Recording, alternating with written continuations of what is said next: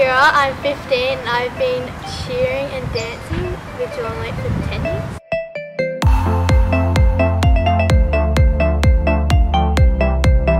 Last year, just after battle, I was diagnosed with Hodgkin's lymphoma and I found a lump in my collarbone.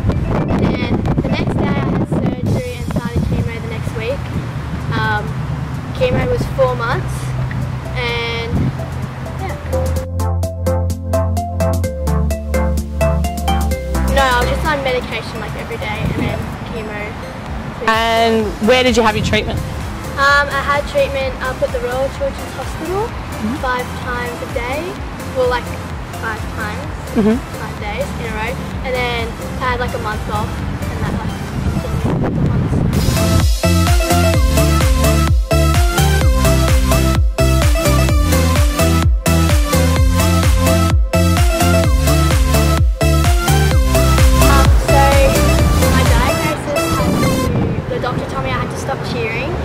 For the time I had it, and probably they did tell me not to cheer this year, but I still did. And I still cheered without going through chemo.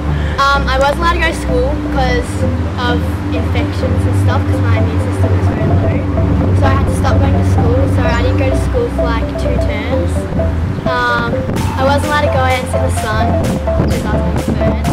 So literally just blocked the whole time. You missed out a lot, like when your friends caught up and then you had to sit in bed and you couldn't go out, so you missed out on stuff. Yeah, and you've got some beautiful braids in this morning, but tell us about all of that and what happened. So it was after like my first round. I was in the hospital with a belly button infection and I was like brushing my hair and then clumps of hair started coming out, and then like the next 2 days it had just all fallen out, and I remember Mum brushing my hair with the bin next to it and the bin was full because my hair was pretty thick too. And how long was it? Oh, it was at least down there. So that was hard. That was probably like the hardest thing going through it, was losing your hair. Yeah. Because it's kind of, your hair kind of like sets everything. It's hard to pick outfits with it. So that was probably the hardest thing. Did you go for wigs? I did buy a wig, but I hated it because it's like a half one, so I was like full on the top. So I never wore it. I wore it like twice. She rocked the ball. Chucked it in the bin. But I didn't look like it. It was only like $100.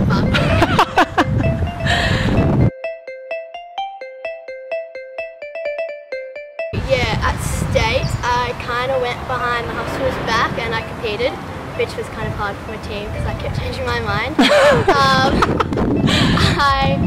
I trained when I could, even though they didn't want me to, but I didn't tell them that. I tried to come to training like every day because it just, you know, seeing my friends and all that made me happy. I couldn't do a burpee, I couldn't do a push-up, couldn't do a V-snap because it was just so hard, and I got tired after like 2 of each thing.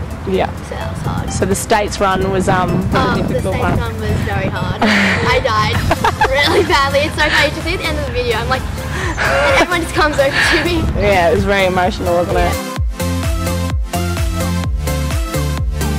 I had goals that I wanted to achieve. So like I wrote down goals like every day that I wanted to achieve. So like one of my goals one day was just to go outside and bounce on the tram for like at least 5 minutes. But I just tried to keep myself busy because then I'd think about it. So Mum would like take me out if I could, or I'd just literally just do stuff at home to keep myself busy.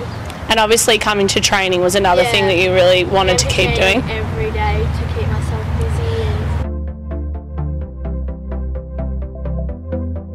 definitely, if it wasn't for my friends, I probably wouldn't be here right now. Yeah. I think it was hard too because I think at points you wanted to push people away, but you knew it was. Sometimes I just didn't want to talk to anybody, so I didn't get it. But then when you have close friends, they're just there to talk to. They invited me to everything, even though I wasn't competing. I still did everything with the teams. Went to everywhere, every comp. I was still there, and warm up floor with them, so I still felt like it. And Keira can. Yeah, and the bows, which were amazing. I love them, and I still haven't put mine in my hair yet, which I've got to do. Oh, you should definitely do Mine that. has like a little diamonds. Yeah. That's so cool. I forgot about that. Last year, they told me before I left that this is my last round, and then I went to Queensland, came back on my last round, and they were like, look, if scans come back, you'll be in remission. So it was just all based on those scans, and then my scans came back, and at presentation night, I'm now set up in remission. And what did you feel when you found out you were in remission and it was clear? It was kind of hard to believe because you're so used to, it's kind of like school, you're so used to doing that routine every day, getting up, getting changed, going to hospital, but it was such a relief. Yeah. My life could go back to normal again. And what were your first things that you thought about wanting to do once you found out you're in remission? Telling people, definitely. It was a big surprise because I didn't really tell anybody. Coming to the gym and then going back to school, even though that's hard to say. Going back to school was the biggest thing ever. Yeah. For cheer was just to start with the basics and just get them strong again and really work hard to be back in the teams I want to be in. And dance because we had already set on getting all the fitness like that as well. So I was trying to do everything to get my fitness back up, going for runs and stuff. To that point. My cardio, which I still struggle with, but I really worked on runs, like going for runs around the beach because I love going to the beach to the sunset, just to do, and just full out abs a lot. I did that a lot. Lots of Aussie tumble coaches training. A lot of, I remember I used to text Erin and be like, Erin, what can I do? Can I do this now? Yes, and more, Yeah. I think. Yeah, well, you couldn't do your Arabian throughs and things like that, could you? Yeah, I never did a Arabian until after chemo, and I won pretty much all my swims back, except for my second swim. Standing full. We'll let that one go. Yeah, that one doesn't count. But Yeah. I've gotten everything back and back in all the routines.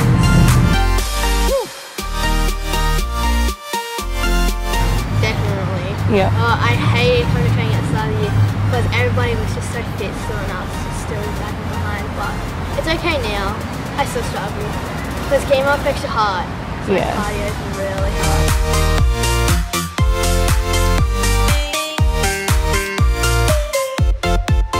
We want to wear fit, so we'll put on the photo next year. You've never wanted to go to Worlds, have you? My whole life I've been wishing to go ever since last year, so that's a big achievement and I'm so excited. Sydney. Sydney. We did a couple of trips to Sydney. Yeah, we did 2 trips to Sydney, we went on the World's Fit and then found beaches. Pinnacle for both of my cheer teams this year. You're back in the air? Back in the air flying, which is what I love to do. And I'm back spotting, which is actually really fun. I'm grateful for having a roof over my head and being healthy now because seeing a lot of those kids up there who stay in there every day and can go home, I'm very grateful that I got it out easy, even though it was hard still. Grateful for my family because a lot of people don't have family. So that was a big thing, and of course my family and friends and cheer was a big thing because a lot of people struggle with mental stuff. So I think it's amazing watching you physically now do all those things. You wouldn't have even thought twice 2 years ago that you wouldn't be able to do that stuff. So I'm just grateful for everything and me trying to recover because a lot of kids struggle getting back into their normal life, but that was my goal. Yeah. And I still, today, still surprise them when I go up and they say how good I look. They listen to me. My uncle just goes, gee, you're looking good today. I'm like, I know. And Mum, It's my brain. I know, literally. When I went, I think it was, I don't know when I went up, a couple months ago, and I had braids in, and they were like, your hair's growing so much. And I was like, yeah, because one, my coach braids it, and my mum massaged my head, and that helps the growth of cells. My mum looked it up. So, Oh, that's funny.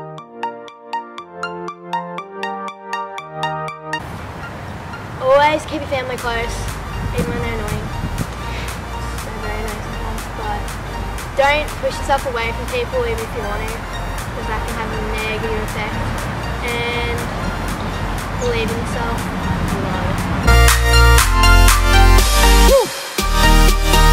Sometimes just push through it because you know there's always going to be a positive outlook to it.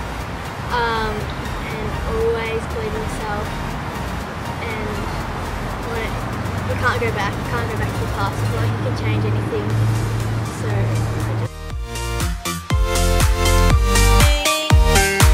my sister asked one. Yeah, I was about to say, the first question is from M. Wilson. She wants to know, who is your favourite sibling? So I'm sure it's Lockie. Oh no, I was going to say Harvey, my dog. I was like, she like called me, she goes, sorry, I asked a question, and I was like, oh gosh. She goes, yeah, who's your favourite sibling? And I was like, by far, not you. And she hung up on me, and I was like, I'm saying the dog. Macy from Elevation has asked, how hard was it to get back into cheer? It was hard, but everybody wants to, everyone wants to achieve their goals, so I just got to push through it. It was definitely really hard. It was probably harder than even starting cheer because you have to sit race at your body. It's pretty much a newborn baby. But yeah. Jade from Elevation also said, how long have you been with Cheer Geelong? I think we answered that before, but it'd be close to 10 years, I'd say. I don't know if next year's my 9th or my 10th. I feel like next year is your 9th competitive season. What was it like going into level 4? This question's from Amy Anderson. It was a big step up, but we had already started training level 4 stuff, so it wasn't that bad. Yeah. But it was exciting. Also nerve-wracking.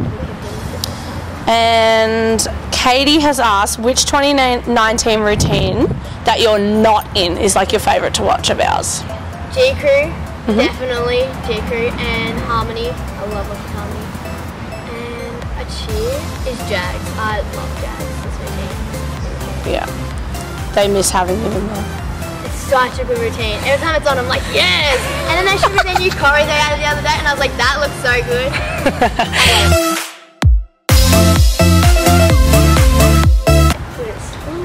And to get some skills achieved and to do well at Worlds, to be happy with that performance. Are you hoping for Cheer Geelong to have a level 5 team next year? Yes. We've got to show off those twisting skills at some point. Definitely. That'd be so good. I can't wait for it to come out. Yeah. Bye. I'm Naomi and I'm on the Worlds team with Keira. Keira's always bubbly and she's always in a good mood. She's the person that you go to when you're feeling down. She always is your hype up man and always makes you laugh. There's not a dull moment with Keira, and she always makes everyone smile and everyone happy. Keira never missed a training while she was going through chemo. She always supported us and she was always there to cheer us on, even though she was sitting out throughout all the trainings. When we went to States, it was pretty tough because we had 2 routines, but we didn't care which one we had to do. We just wanted Keira to feel like she was a part of our team, and we would rather have gone out there with her and not done as well, which we did. We did well, better with her probably, because we all just had more fun and we were more motivated because we just wanted what was best for all of us and what was best for her. And we definitely bonded it after that because we just wanted to do it for Keira. We wanted to do our best just to make her feel better and make her feel more proud of the team. Yeah, she supported us through all of it and it was everything. I'm Ruby and I'm Fleur and we're Keira's friends. Really? We're Keira's friends? Tell me about her comeback.